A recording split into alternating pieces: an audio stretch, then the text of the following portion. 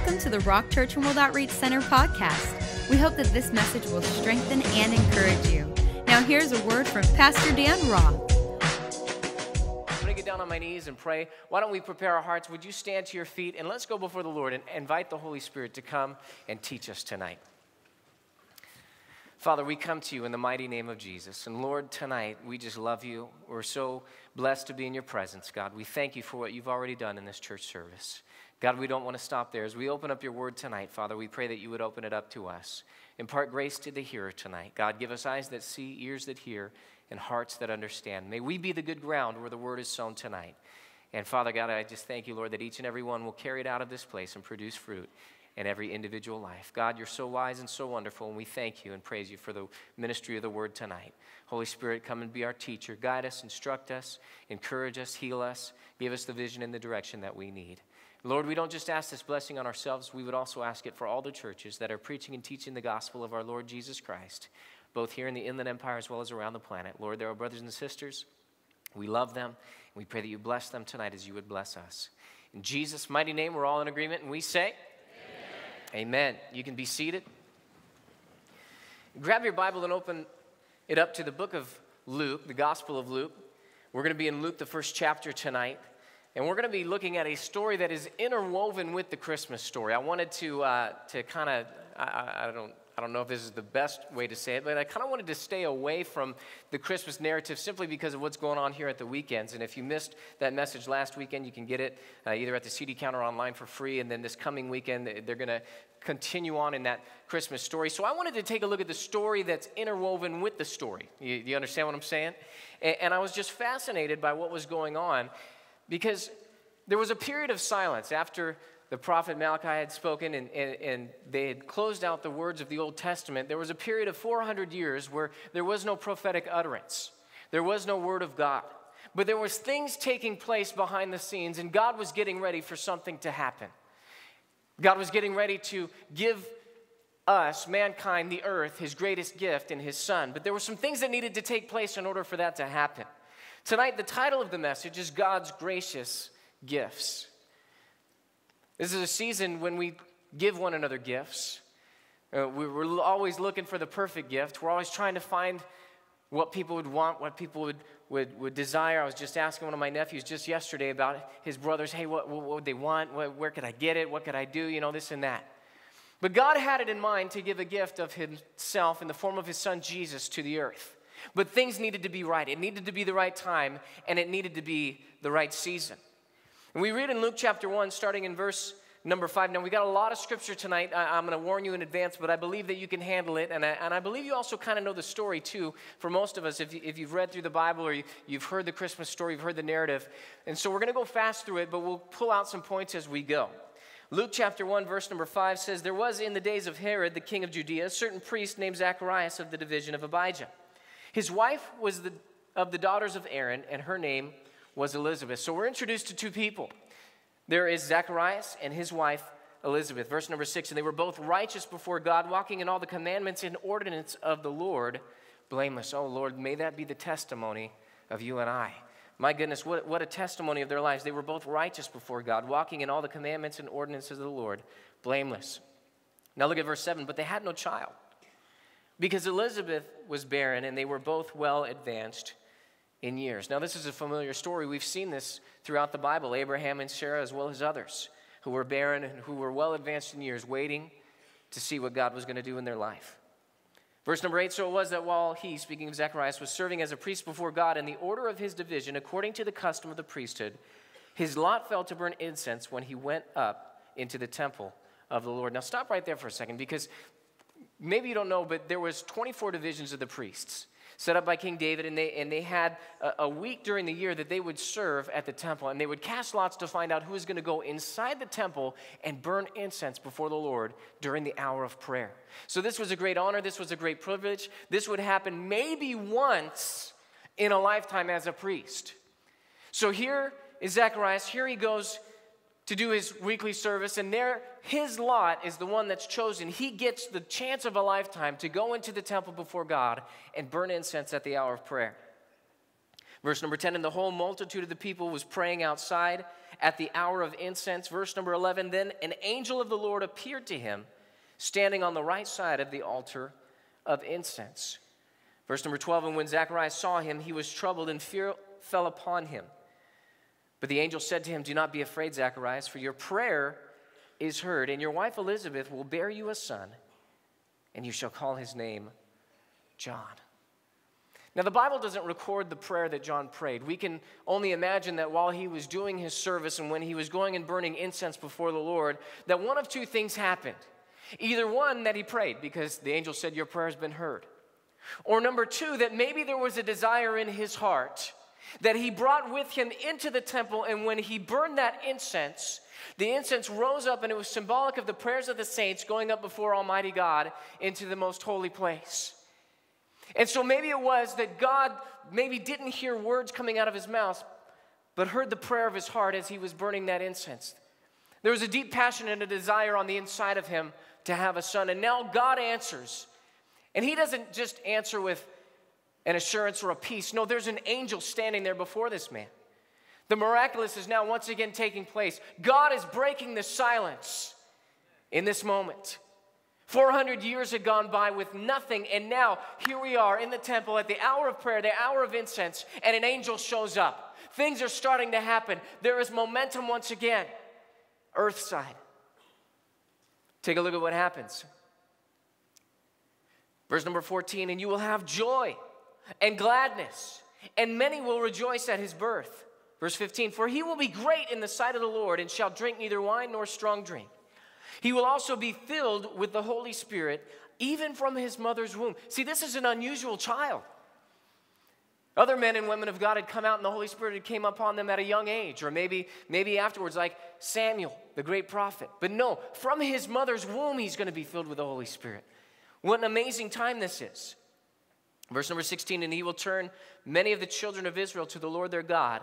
He will also go before him in the spirit and power of Elijah, to turn the hearts of the fathers to the children and the disobedient to the wisdom of the just, to make ready a people prepared for the Lord. How I wish we had hours just to spend in these verses.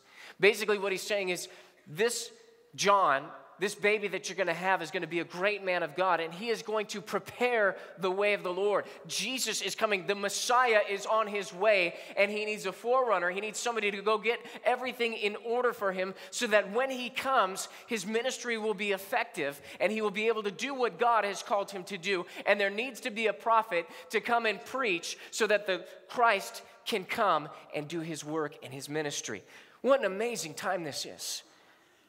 Let's read on. Verse number 18, and Zacharias said to the angel, how shall I know this? For I'm an old man, and my wife is well advanced in years. Verse number 19, and the angel answered and said to him. Now, I love the response of the angel here, because he doesn't really explain the process to him, and he doesn't recount the past victories of God and how God had done this for other people. He just merely introduces himself. Take a look at this.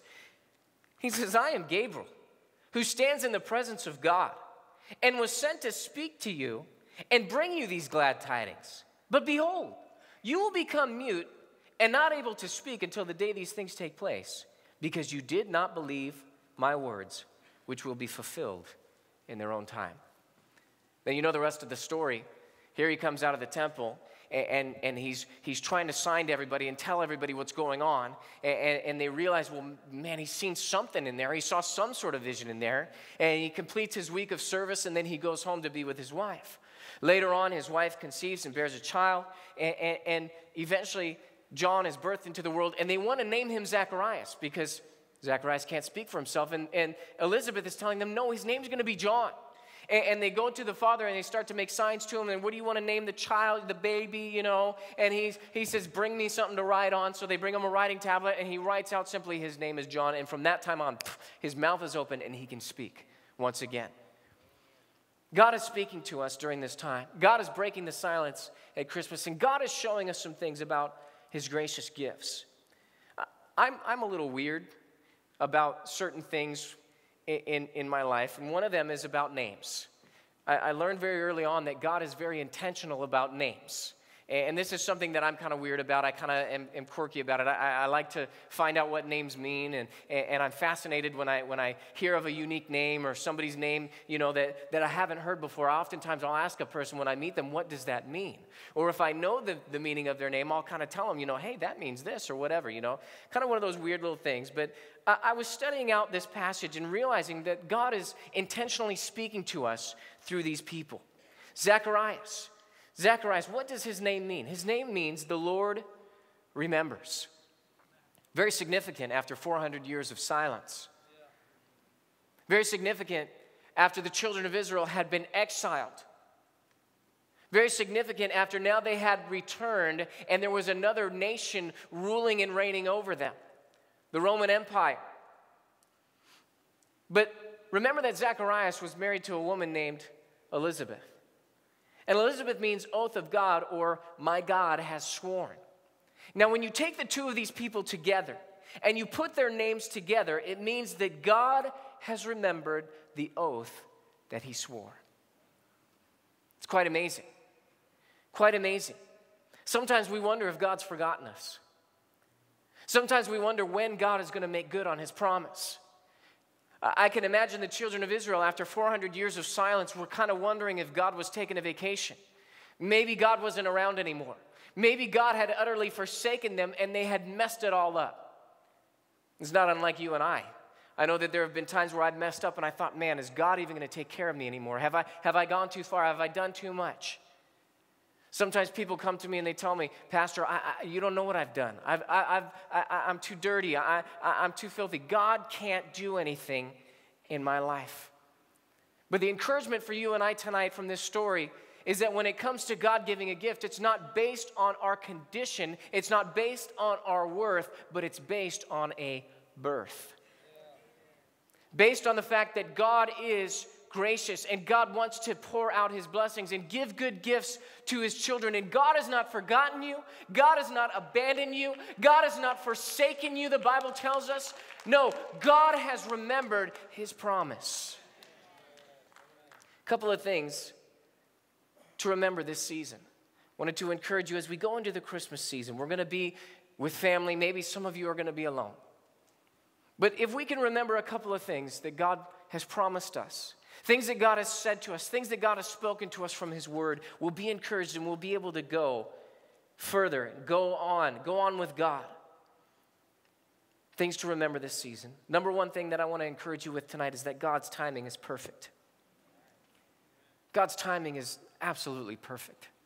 Sometimes when we're waiting on a promise or we're waiting on God, we're wondering, God, when is it going to take place? God, when is it going to happen? We've been so conditioned by our society to want everything right now. I want an instant download. I want fast food. I can't wait any longer. If you don't give it to me in this amount of time, it's free.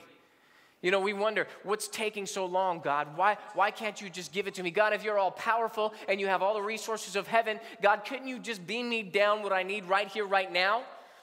I mean, we've got slogans like, have it your way. We've got iPods, iPads, iPhones, we got all this stuff.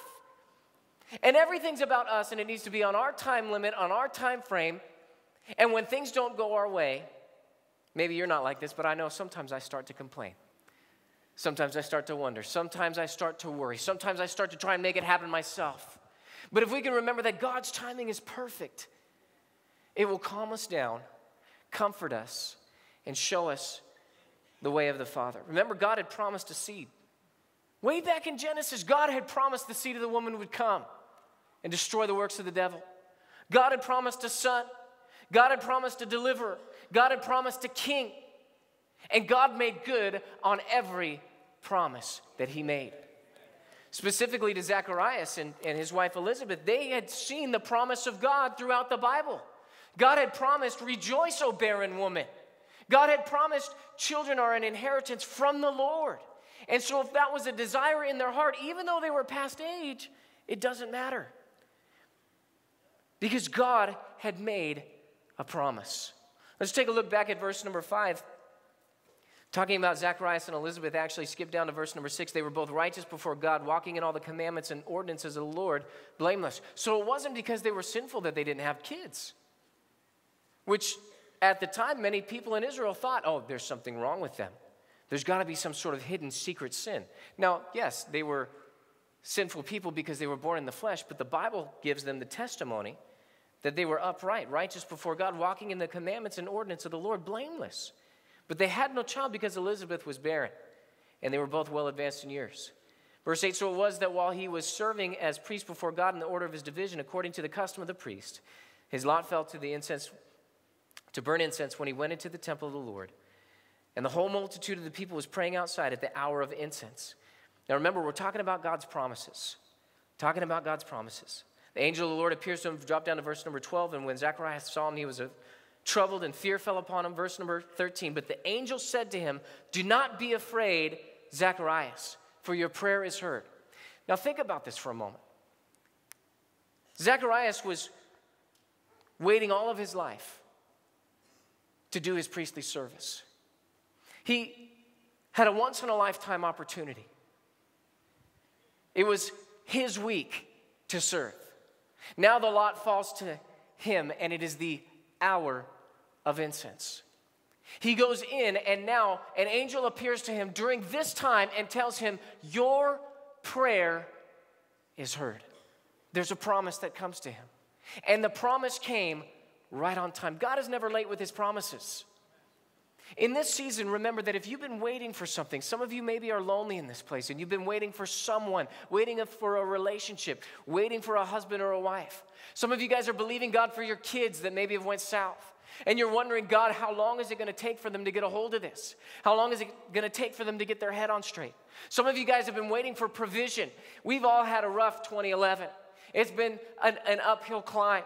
And even though we've had victories and it's been a good year, many people are looking back on this year and saying, man, this has been a rough year. How long, oh Lord, am I going to have to deal with these struggles, with these weights, with these pressures, with these bills, with these things that are going on? But remember that God's timing is perfect. Here is the man, here is the woman, past age, but God is right on time. It was his time, it was his hour, it was his lot that was chosen, and now his prayer is heard.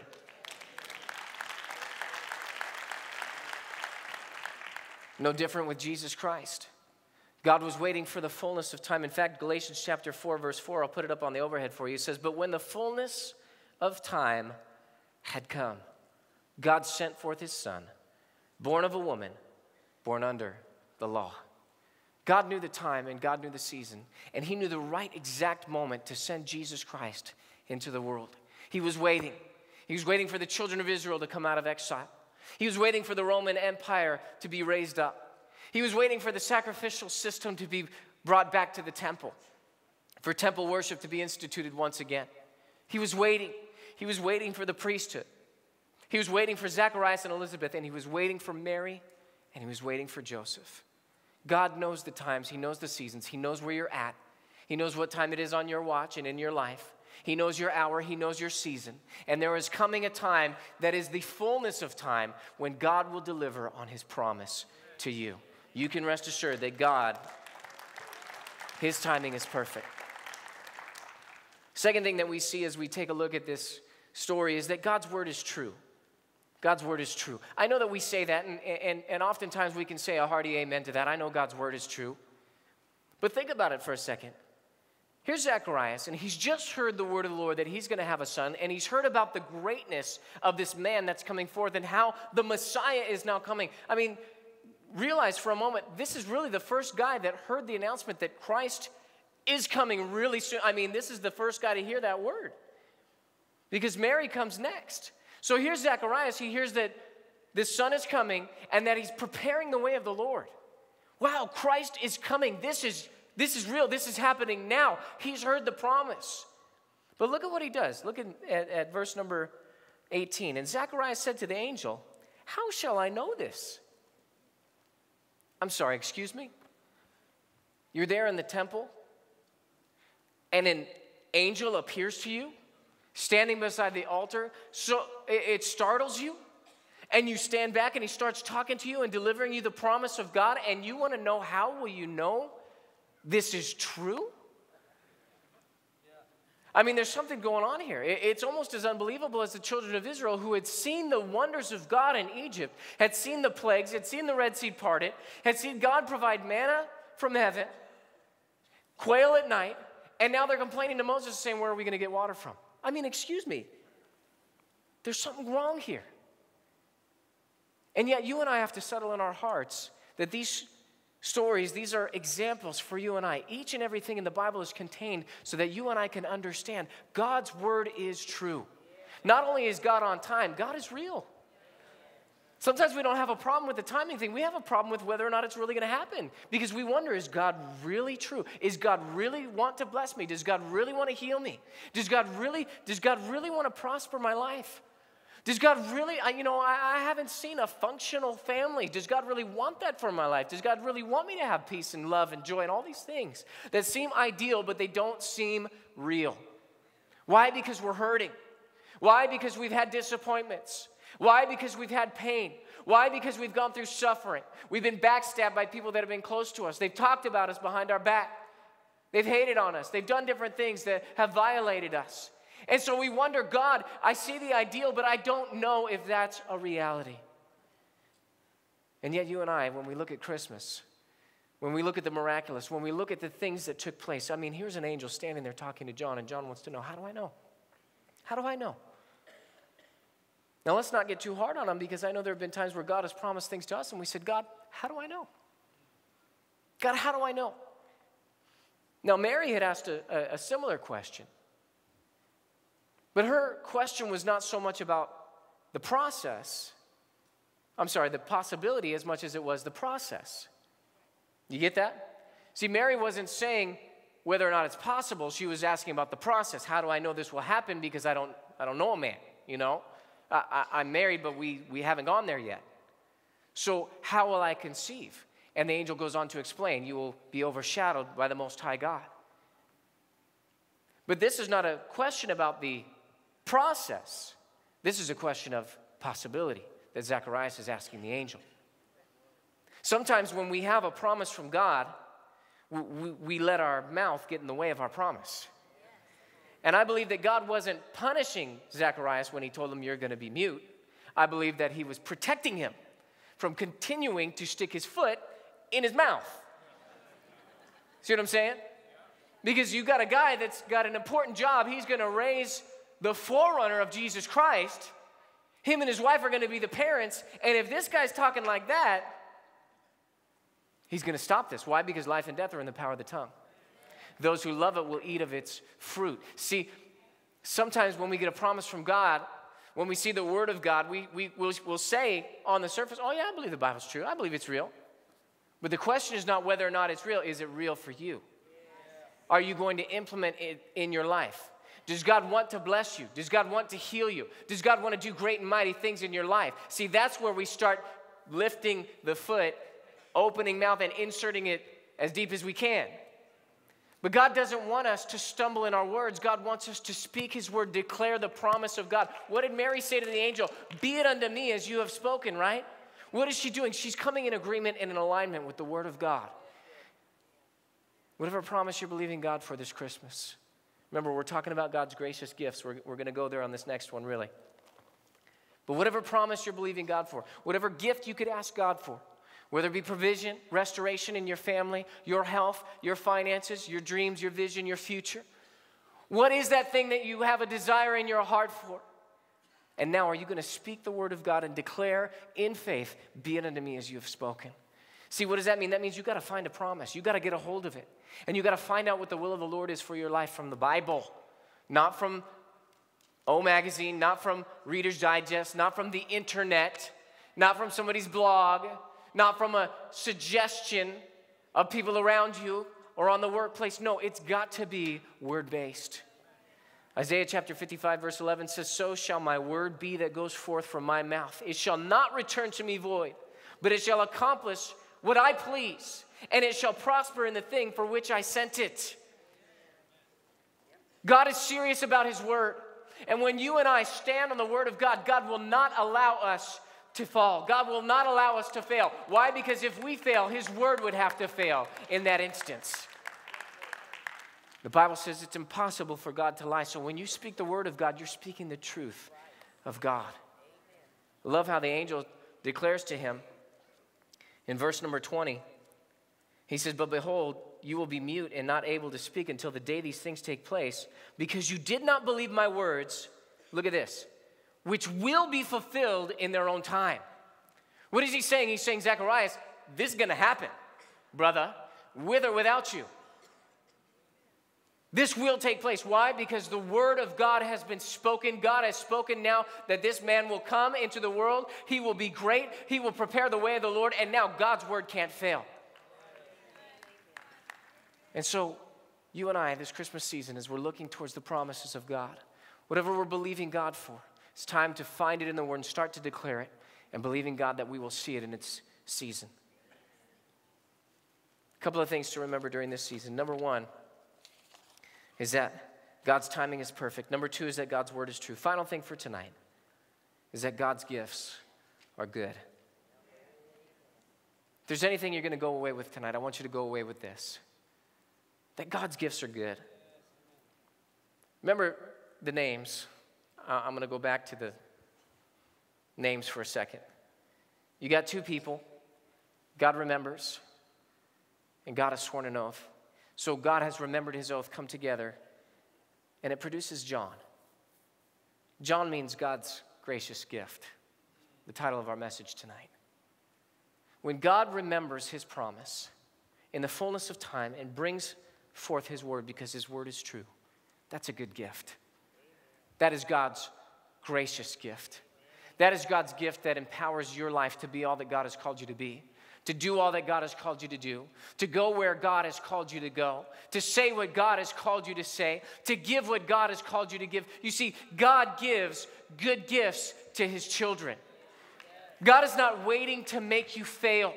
God is not putting sickness on you. God is not putting death on you. No, God is the author of life.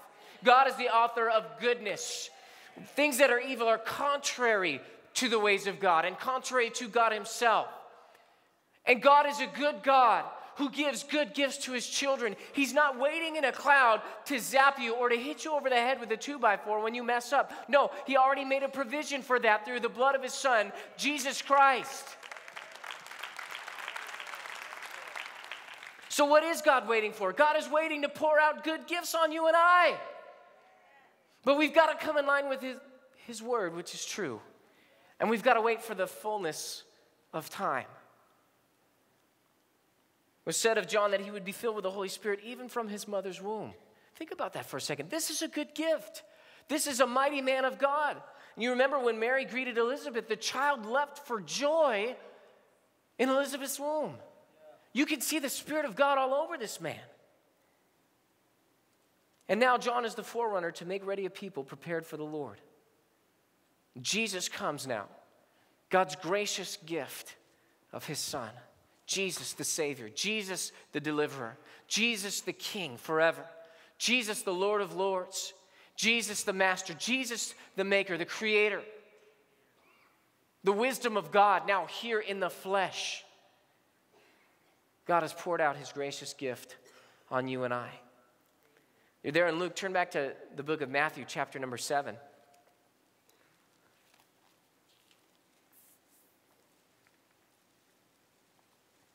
Matthew chapter number 7. Jesus is speaking. He's talking about asking, seeking, and knocking. And he says that everyone who asks receives, he who seeks finds, to him who knocks it will be opened. In Matthew chapter 7, verse number 9, take a look at this.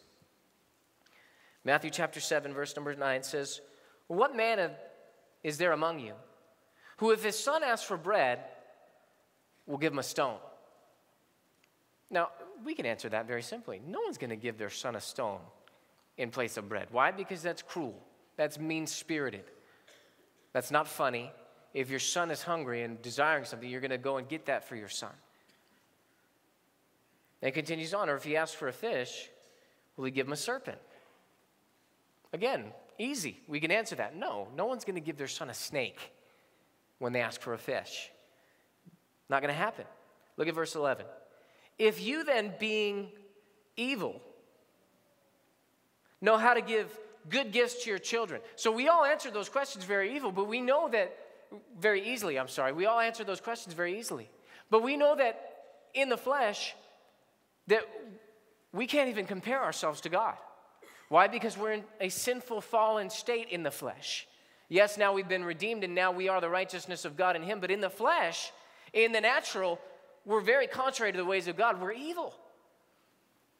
So if you then, being evil, know how to give good gifts to your children, look at this. How much more? Come on, somebody. How much more? Think about this. Think about the exceeding greatness. Think about the distance between. How much more? Will your Father who is in heaven give good things to those who ask Him? Maybe you're not getting a hold of this yet. God wants to give good gifts to His children. God wants to pour out blessings on you and I. We say, well, how come I'm not seeing it yet? Well, maybe it's not the time. Maybe we haven't believed the word of the Lord. Maybe we got to get ourselves in faith or get back in faith. Why? Because we can see His promises coming to fruition in the Word. And even though we may mess up and we may fail, God will get us back on track. Remember that Abraham and Sarah laughed when they heard the promise of God, and yet Isaac still came into existence. Isaac had followed his father, and here was his wife barren. Maybe they thought they had messed up, and yet when Isaac prays for his wife, she conceives and bears a son. Later on, we see Jacob and his wives. Jacob had been a rascal, and yet God still brought forth godly children from his lineage. You see, Zacharias, even though he had messed up and he didn't believe the word, God was gracious to him and still gave him a good gift. He still gave him the honor and the privilege of being this great man, John, his dad.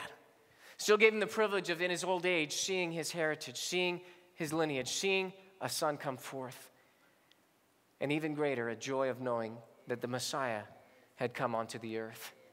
See, God is not concerned with where you've been and what you've done. No, God is concerned with where you're at and where you're going with Him.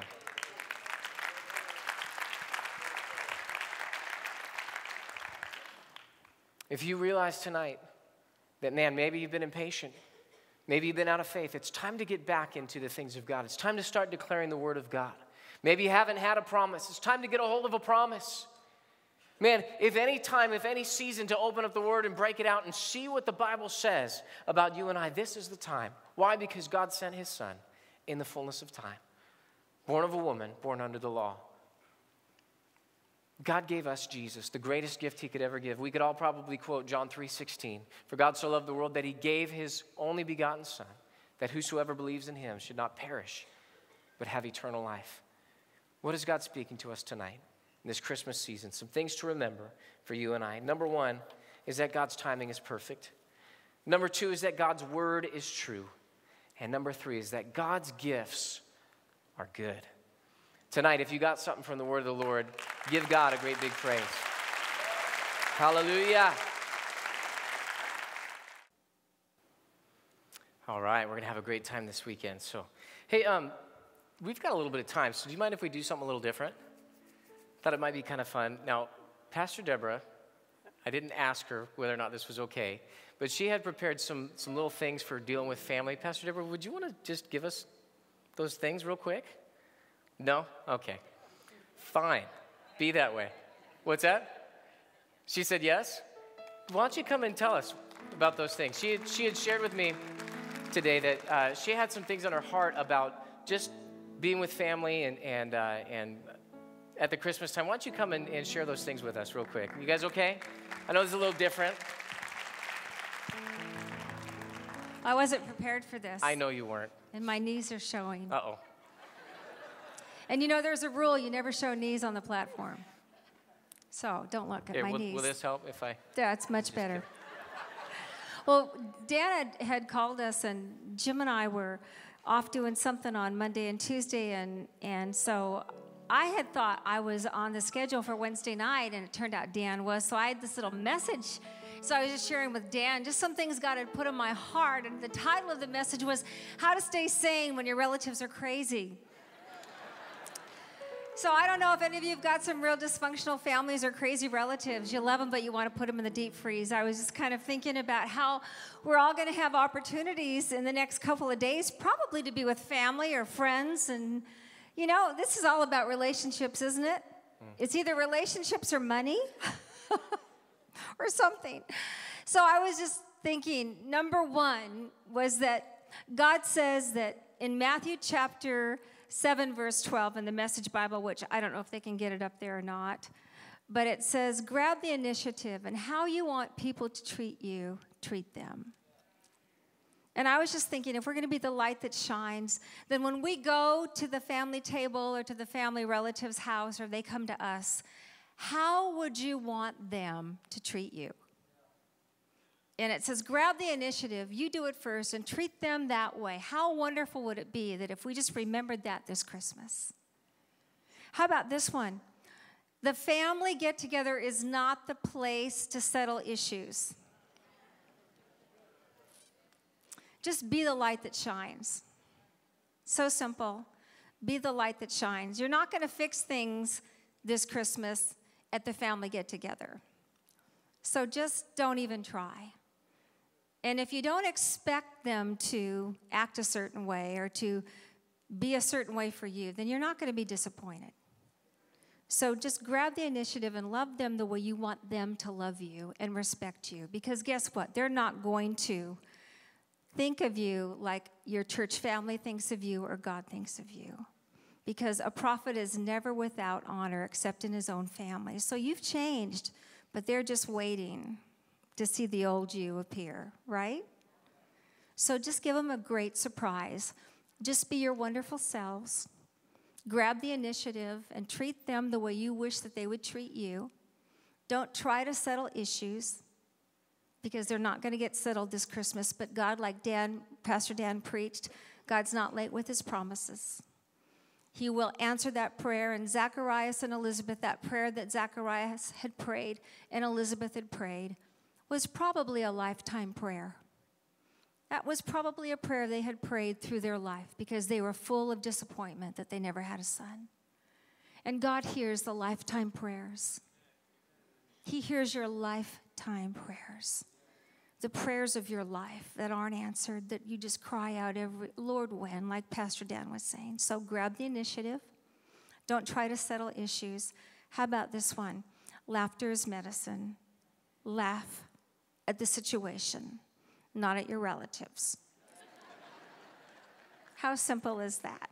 And then just the last little thought was, pace yourself. Pace yourself, my darling children. You get tired, and this is a crazy busy season. So let the rest of God and the moments of God, the Selah moments, you know, in the Psalms, when you read a psalm and David or whoever wrote the Psalms, you'll see that little word Selah, S-E-L-A-H, Selah. It means pause, stop, and just think about what you just heard.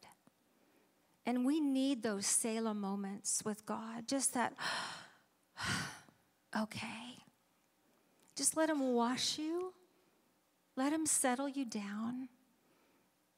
Let him tell you that it's all okay. It's all going to be okay. Because the best message he gave us was what the angels said on that Christmas Eve. Behold, I bring you tidings of great things, great joy. For unto you is born this day in the city of David a Savior who is Christ the Lord.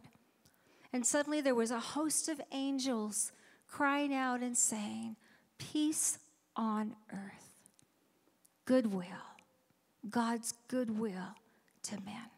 So it's all going to be okay.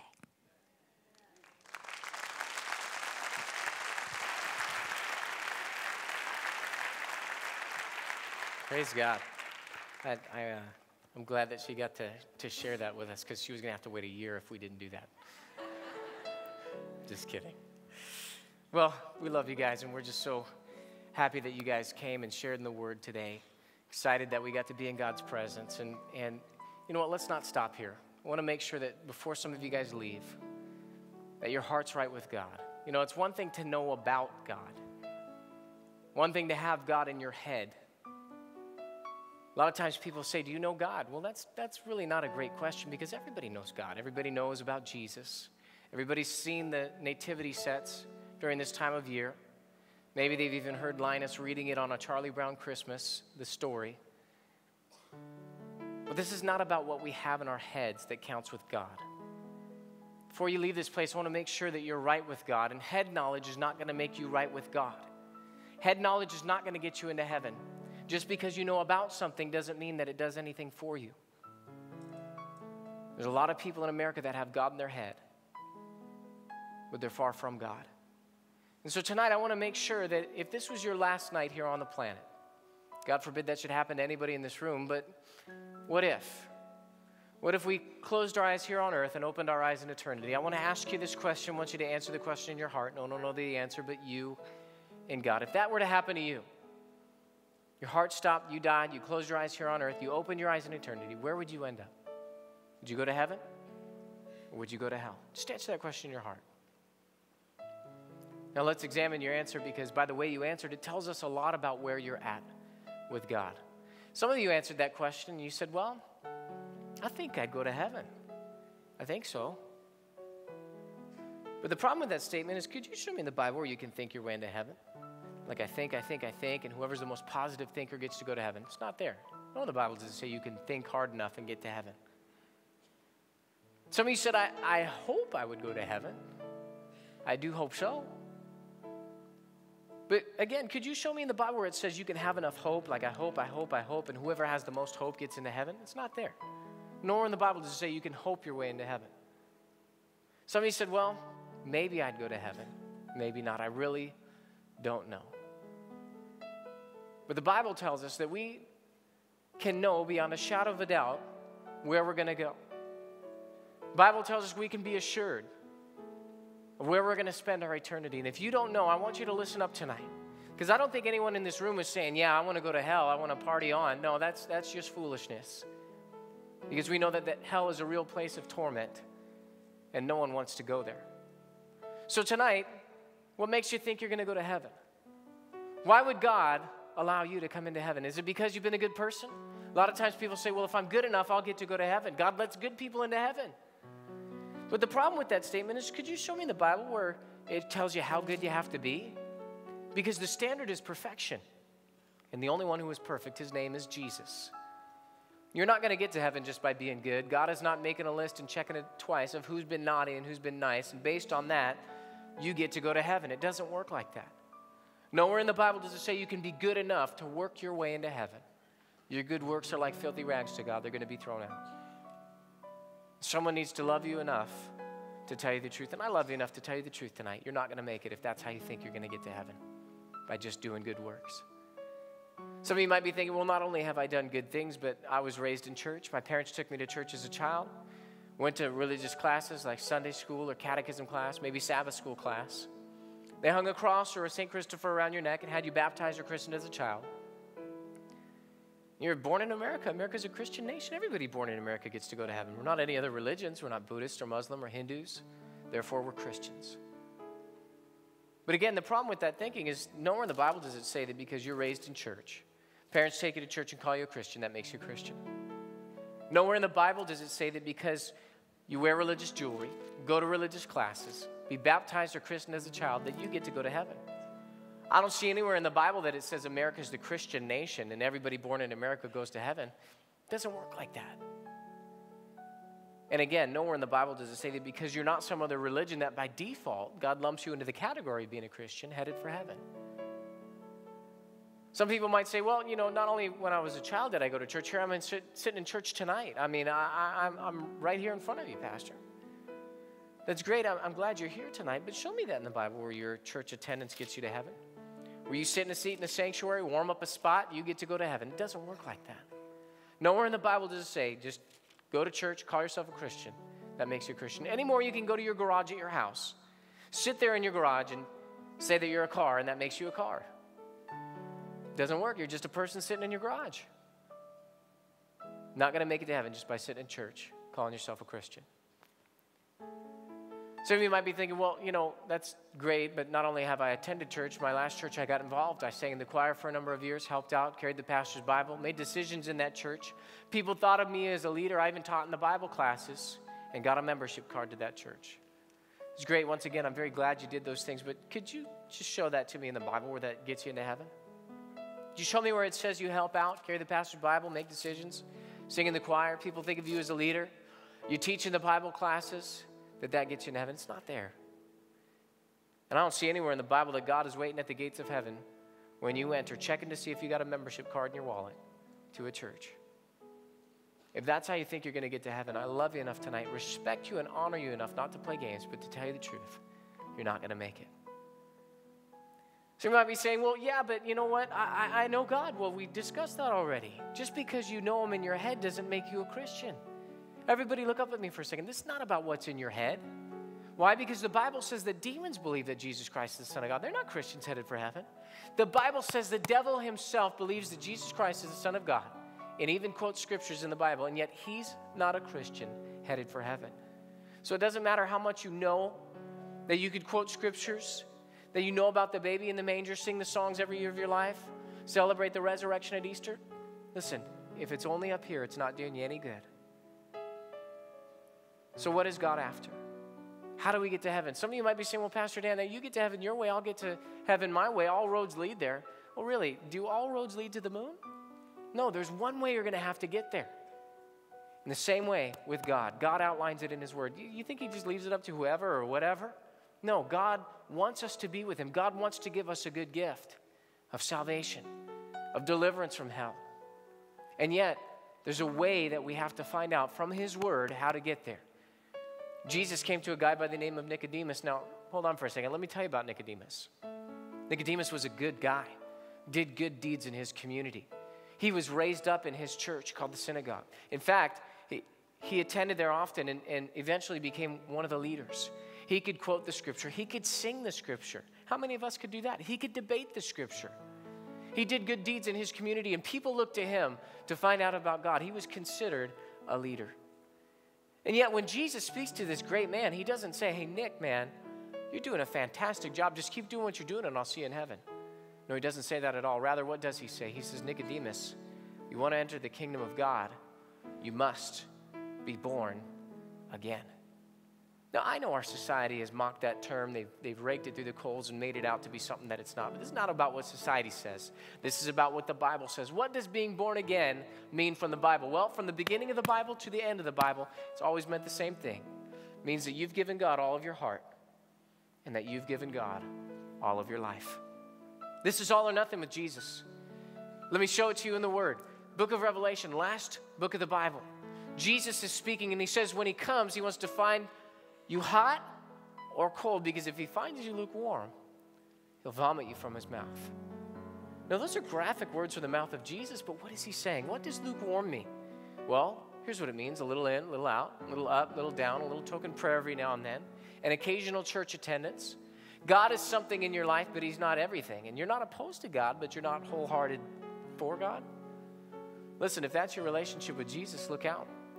Why? Because only people that are not real Christians will be ejected and rejected from the body of Christ. So tonight, I'm going to give you an opportunity. I'm going to go just like this. 1, 2, 3, bang, pop my hands together. When you hear the sound of my hands popping together, just like that, bang, that's your opportunity to lift your hands. What you're doing by the raising of your hand is you're saying, Pastor Dan, I want to give God all my heart. I want to give God all my life. I want to be born again, headed for heaven, and denying how. I'll see your hand go up. I'll count it. You can put it right back down. Now, you might be saying at this point, whoa, wait, time out. Did you just say you're going to point at me and count? I'll be embarrassed if you point me out like that. I mean, I'm not sure I'm comfortable with that. Listen, if that's what's going on, get over it. Why? Because isn't it better to be embarrassed for a moment than it is to be in hell forever and ever and ever? No one would make that trade.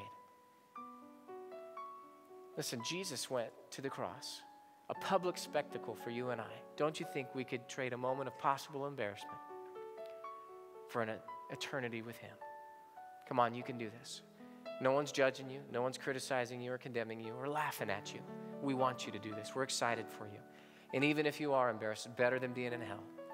Listen, Jesus said it like this. He said, if you confess me before men, I'm a man. I'll see your hand go up. If you confess me before men, I'll confess you before my Father in heaven. Wow.